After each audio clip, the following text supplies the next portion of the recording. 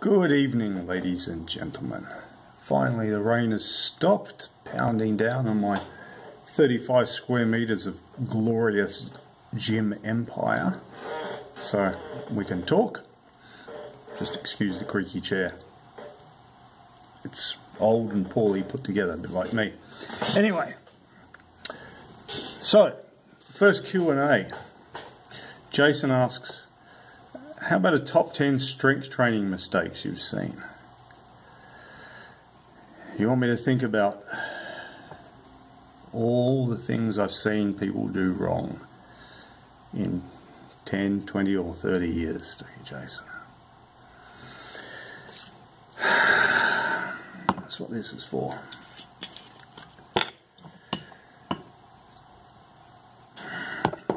It's a lot of years, Jason.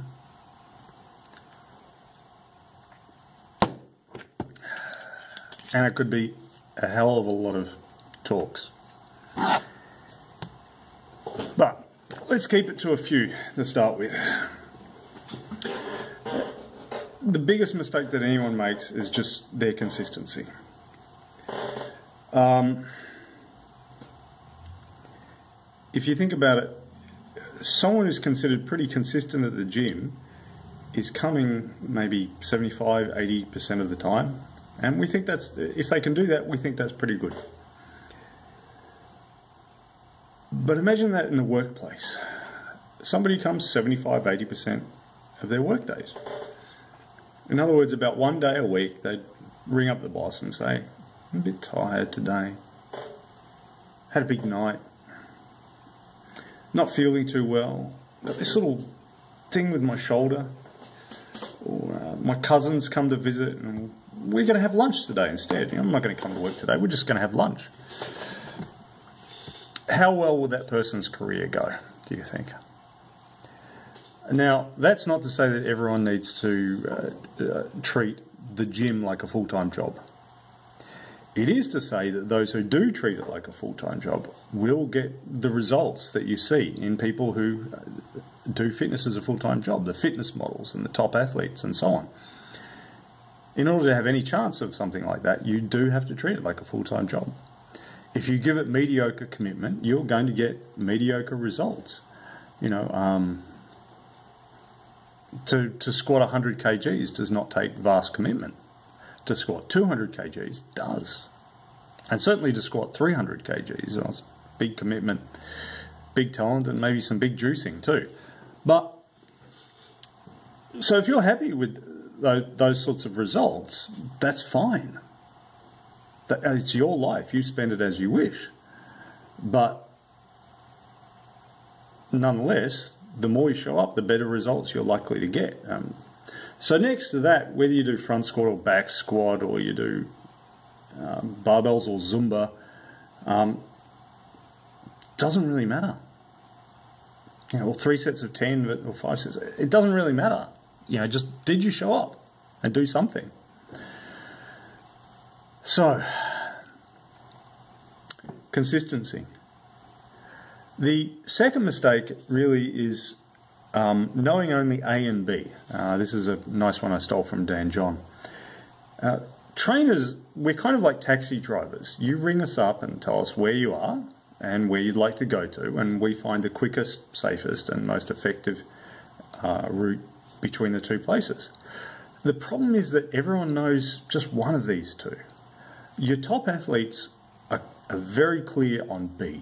You know, Tokyo 2020, I'm going to be up there on the podium. And you say, yes, that's great, but you've just had a knee reconstruction. And they say, yeah, but 2020, the podium, man, I'm going to be there. So they're very clear on where they want to go, but they're not clear on where they are now. That's your athletic mentality. The flip side of that is the general gym goer, the general population client. They're the reverse. This, what's this? I hate this. Or, you know, this, I don't like this. Or my back hurts. Or or my knee hurts from that knee reconstruction, or my husband won't touch me, or something I heard heartbreakingly once. The general population person is very clear on where they are now, but they've got no idea where they want to be. So you're like, okay, that's where do you want to go? Well, not here. So it's like the taxi driver getting a call from someone who's in, King's Cross at 2 o'clock in the morning on a Saturday night, and everyone else is pissed and getting into brawls. And where do you want to go? Well, I don't want to be here. So that's why you get in fitness a lot of, well, follow that car. This is what that celebrity is doing, so let's just follow him. They're not very clear on where they want to be. So that's the difficulty that we as trainers face, that people are very clear on A or very clear on B, but have no idea about the other. So it makes it kind of hard for us to map out a route between the two. If you're able to get a better grasp on both those things, on where you are now and where you want to be, it makes everyone's life much simpler and easier. Probably because of that lack of clarity about A and B, you get the third problem, which is people have no program.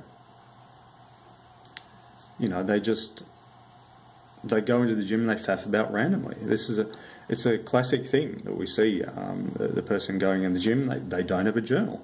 If they don't have a journal, we know that they don't have a plan. If they don't have a plan, we know they're not really going anywhere. So,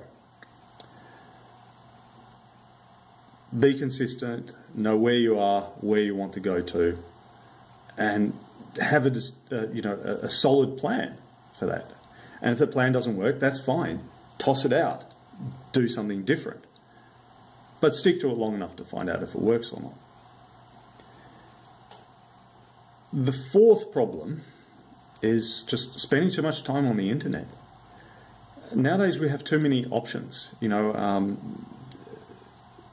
Anyone over probably 35 or so would remember VCR stores or DVD stores, and how you could go in there and there were 10,000 different movies, and you'd walk around for 45 minutes and come out with nothing. But on the other hand, you go to a mate's place and he's got like 6 on the shelf, and you take 30 seconds to choose one, and it's all right. It may not be the greatest movie ever, but it's all right. It's quite watchable. Nowadays, because of the internet, we have so many options. When I started many eons ago in this stuff, we just had the magazines, Flex magazine and Muscle and Fitness and all these sorts of things. And they came out once a month. So, yeah, you could get different ideas all the time, but one a month. So at least you tried it for a month to see if it worked or not. But now with the internet, you can try a new, different, stupid thing every 5 minutes. I can't tell you how many guys I've had wander into the gym and say, oh, well, this program we've got is pretty good, I'm feeling good, I'm making good progress, and all those aches and pains are going. But I was watching this YouTube video with Louis Simmons, and he said,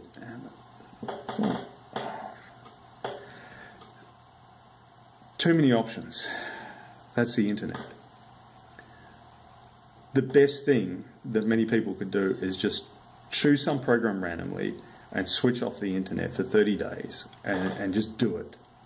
Go hard on that and find out if it works. So that's 4. Consistency, only knowing your A and your B, having no program at all, and too much time in the internet. That's 4. We could do another 400 another time, I suppose. Next question. Aidan asks, I'd be interested in your experiences with athletes that cross-train endurance-heavy sports concurrently with strength training. And he also mentions MMA. I know they definitely don't play well, but... Aidan, you answered your own question, mate. I know they definitely don't play well. When a man chases 2 rabbits, he goes hungry. It just doesn't work. to do 10 things at once. Whatever CrossFit tells you, it just doesn't work. I had this friend Mike who he had a goal that he was going to do a powerlifting competition, a bodybuilding competition, and a marathon, all within a 12-month period. And he did it. You know, his theory was, I'll do the powerlifting, it'll bulk me up, then I'll just cut like a madman for 6 months and do the bodybuilding competition, then I'll stop lifting and then go for lots of runs and I'll do the marathon. And, you know, he did it. He did the 3 competitions. But in powerlifting, he, you know, totaled 400 at body weight of 85 or 90 or something. And in the bodybuilding competition, he came 10th out of 12 at the state level. And in the marathon, he did, I think, 4 hours 20, 4 hours 30, something like that. In other words, he was mediocre at 3 different things. So, you know, that's, if you do it consecutively over a 12-month period, you can be mediocre at 3 different things.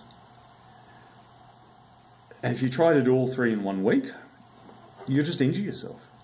You know, so really you have to decide what is your priority and spend 80% of your time on that. So if you're doing some sort of combat art, just do whatever the coach tells you. That's whatever the sport is.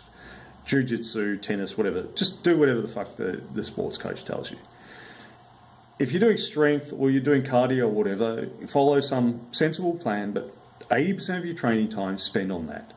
And the other 20% of your time is just play. Just have fun doing whatever else you're doing.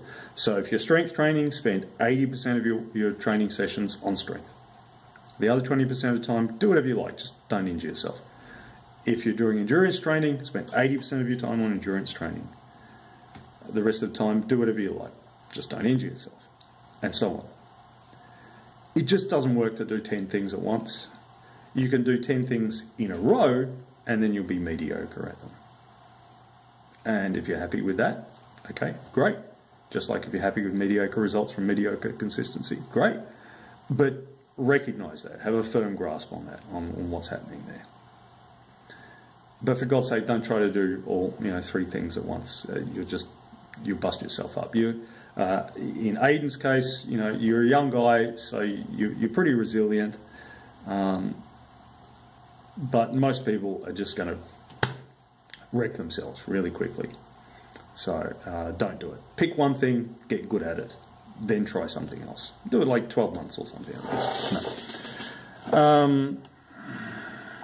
What else? Patrick asks, do the random goofy exercises that Instagram models ever have a place in a program? No. No. The purpose of the goofy shit that you see on Instagram is to get views. It's to entertain people. Okay? It's, the training that you see on Instagram has the same relation to real training as, Married at First Sight has to marriage counselling. It's just a clusterfuck to entertain you.